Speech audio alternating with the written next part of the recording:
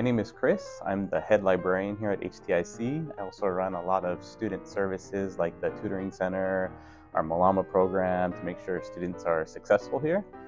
I've been here at HTIC for a little over 5 years already.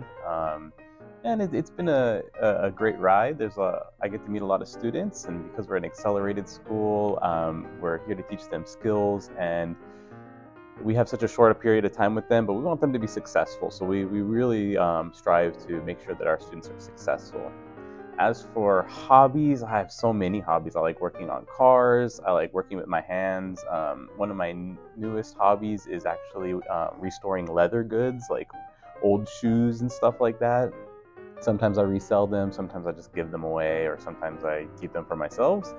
I also really love traveling. I've lived in China, I've lived in Japan and Korea, traveled to Mexico. I've been all over the US, been to like 7 states. So I love working at HTIC mainly because I like to deal with students. I like to help them learn things, and I've kind of been in the same situation with them as being an international student and studying abroad and learning a second language. So I know what they're going through, and I want to help them succeed and reach their goals. One thing that I really enjoy is I like seeing the progression of when the students start here. Maybe their English skills and their confidence and their skills are kind of on the lower side, but by the time they leave here, they're very confident.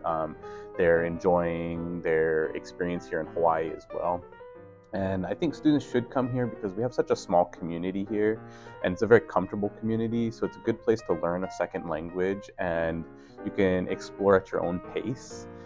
We have a very insulated, safe place where a lot of support. And then if you want to go out, if you're more outgoing, you have those opportunities. If you're not so outgoing, we also have opportunities for those students.